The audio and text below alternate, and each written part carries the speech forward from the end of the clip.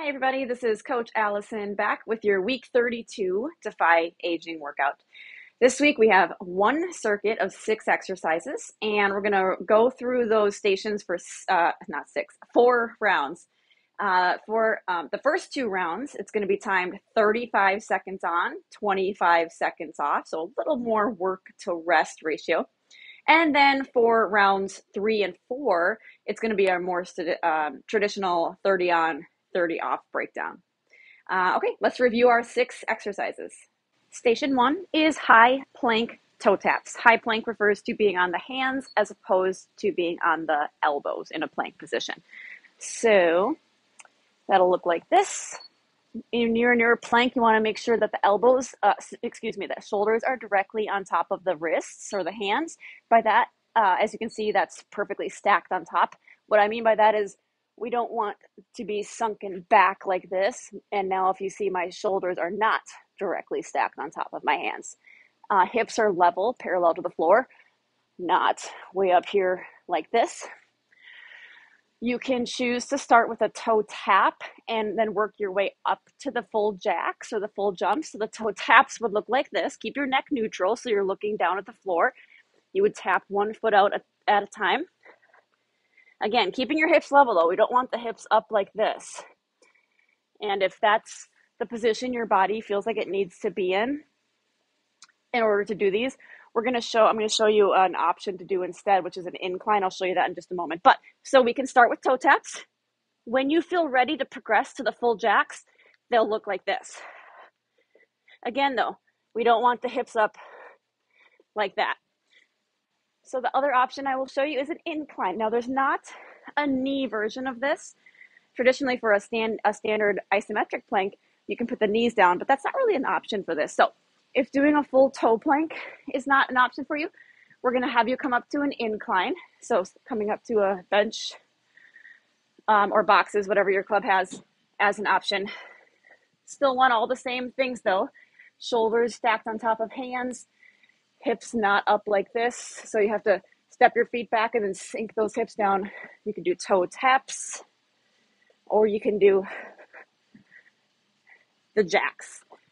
So 2 different level options as far as floor or incline, and then 2 different options as far as the taps or the jumps. Station 2 is a stability ball squat. All right. So oopsie, I think I'm a little not.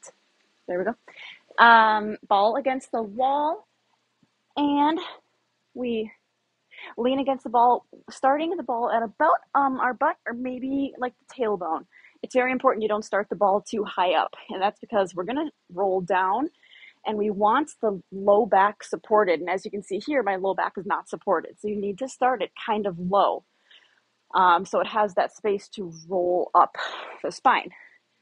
Start with your feet out pretty far. Pardon me. If you start the feet too much underneath you, your knees are going to go too far forward. So all those things for the starting. I'm starting the ball about on my butt, and I'm starting my feet nice and far out in front of me.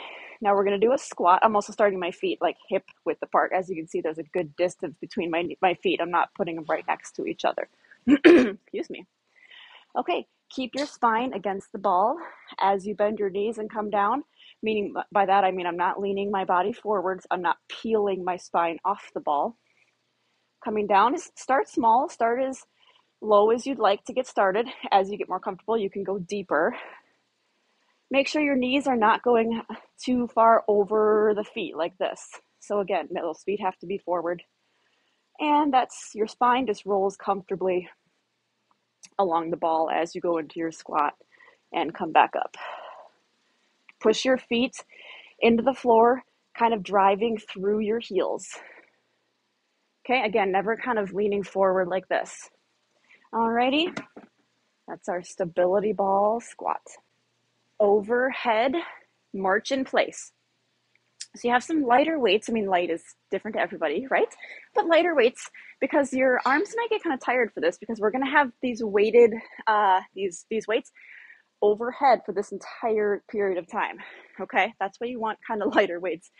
So you're going to keep your palms turned inward. Sorry, I'm getting some little pop-ups here. palms turned in, press them overhead. Do your best. Now, I know not everyone's elbows and shoulders allow to go perfectly straight.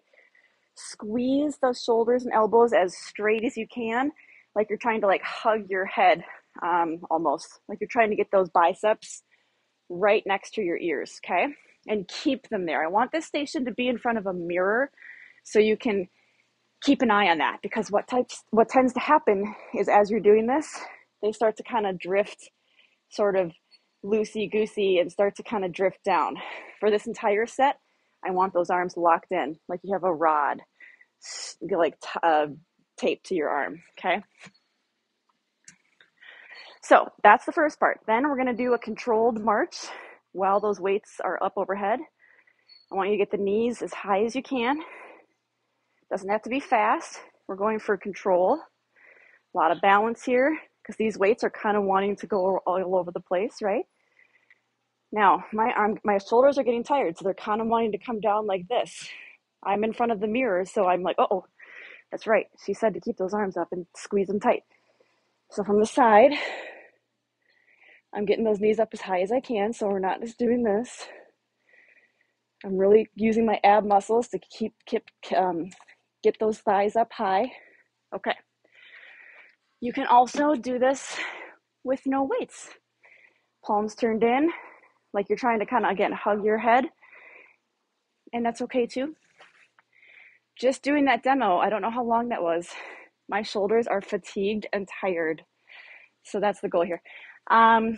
Yes, so remember not to go fast. Try to get those knees up as high as you can. Keep those arms tight and straight. Alrighty, this station, half kneel band row, okay? Yeah, so that half kneel position, so both knees are bent to 90 degrees, okay? One knee is down, one knee is up. The side with the knee that's down, that's the side you're gonna hold the band with, okay? Start back far enough so the band has a little tension in the starting position, so a little tension with the arms straight. We pull back, shoulder down, so don't shrug it up. Try not to do too much twisting and turning, so you want to actually keep your body very still. The only thing moving is the arm. Squeeze the shoulder blade in at the back, like you're trying to tuck your elbow into your spine. See how back here I kind of pulled my elbow in? And release. My wrist is staying neutral, so palm is facing inward towards my belly button. And we're staying up tall, so we're not leaning or anything like that. We're not going to change sides halfway through. We're going to, when we come around for the next full round, then you'll do the other side, okay? And then round 3, you'll go back to the first side. Round 4, you'll go to the second side. So then we don't have to worry about switching sides halfway through. But I do want to make sure that there's an option if you can't be on the knees. So if you're not on the knees, it's okay. We'll just get something higher and do a standing staggered stance like that. Okay, so that's totally fine. Same thing. You'll just be off the knees. So if it hurts your knees or something like that, that totally doesn't matter. You can stand up and do the same thing. All right, the tank pull. Got our TRX hooked up to our tank. Okay.